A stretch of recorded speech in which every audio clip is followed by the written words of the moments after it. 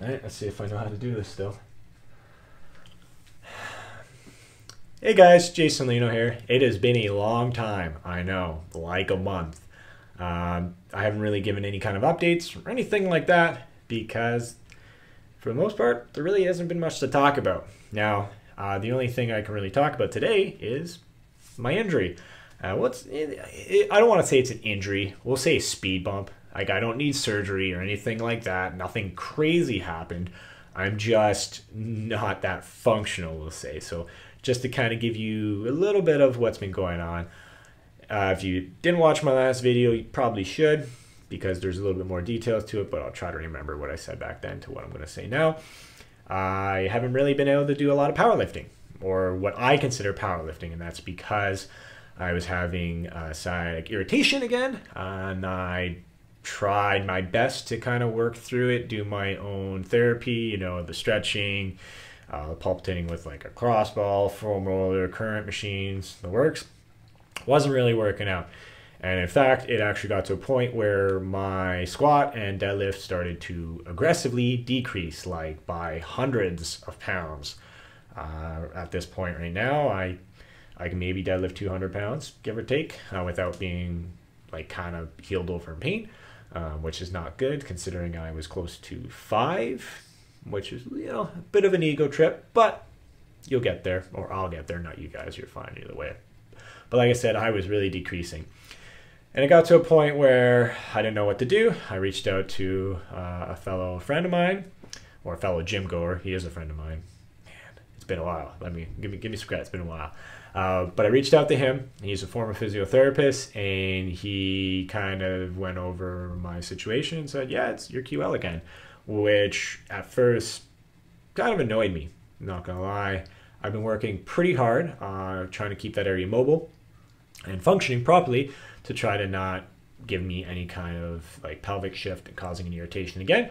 But he's like, "No, man, I'm 90% it's your QL."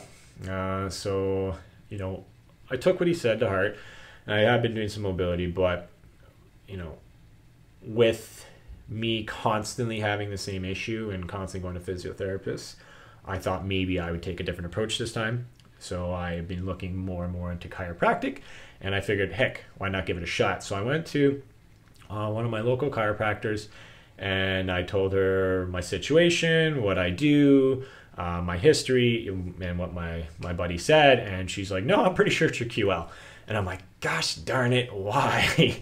But so she, you know, after that, she went through a full like assessment. She was moving limbs, feeling my spine, the works. So she went to move my left and then my right pelvis area, and she went to my left, or hip, pelvis, whatever. Either way, you get it. She was on my left side, was moving my leg, hip, the works. It was great. She loved it. She was actually like impressed with how mobile I was. She went to the right side, went to compress my my right pelvic area, and nothing. No movement. It was garbage. And she was like, "Wow, it just essentially stopped." She's like, "Oh, that's weird." And she's like, I'm pretty sure you're compensating for something. But, you know, so I'll give you a full adjustment, and then we'll go from there, you know, see me next week. So she gave me a full adjustment, which if you've never done chiropractic before, I'm telling you right now, if you do it, don't freak out. The first adjustment is going to be so loud. But after that, it was essentially euphoric, because probably like within 15 hours or so, I had movement that I didn't realize I had on my right side, and it was actually phenomenal. I loved it.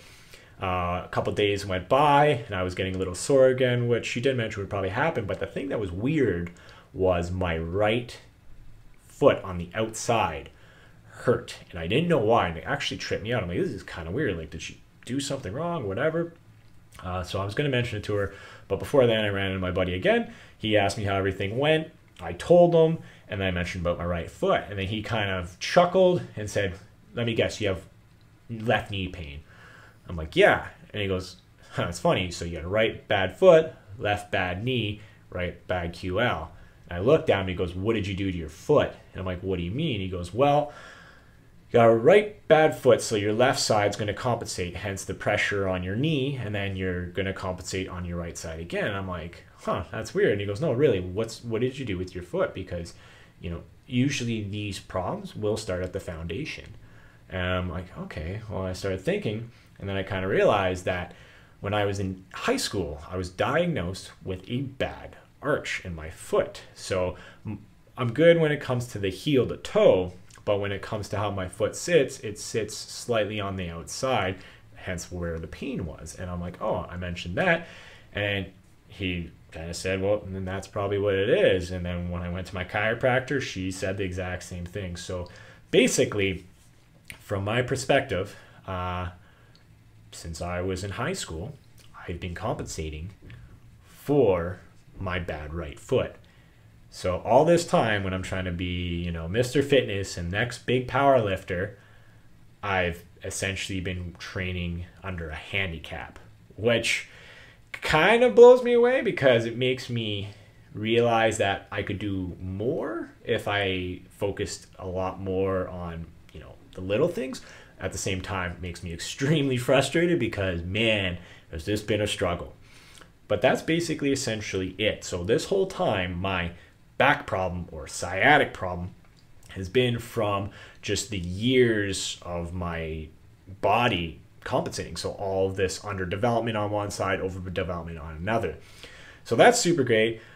Slowly working on that, but with years of trauma, I guess, in a sense, if you want to call it that, whatever, it takes time. So I'm working pretty aggressively on trying to get everything back. I am focusing still on trying to hit the big three. It's not where I want to be. Bench is all right. Like, it hasn't dropped. It hasn't done anything too dramatic negatively. So I feel awesome about that. Squats, I did manage to hit 300 again. But I find that, if I want to put any volume in, it can't have being close to that intensity. And deadlifts at this point, honestly, has just been by feel.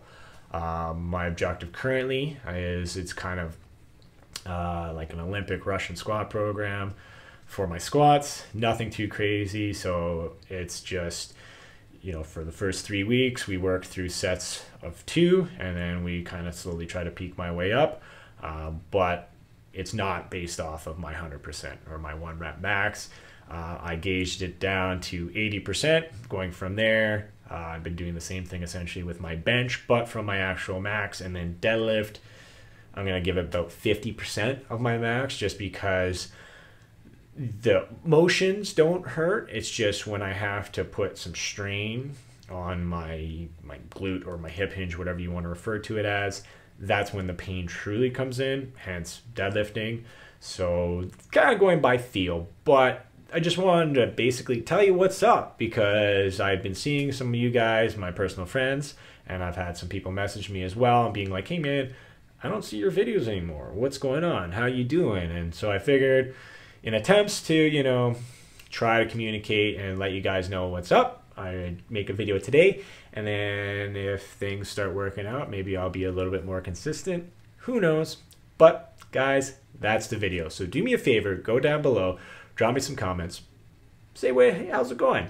Hey, let me know what you guys want to see. Maybe it'll give me a bit more motivation to keep going. Who knows? And then as well, hit that like, share, subscribe to spread that love, because heck, maybe if you guys interact a bit more with me, I will feel obligated to interact with you.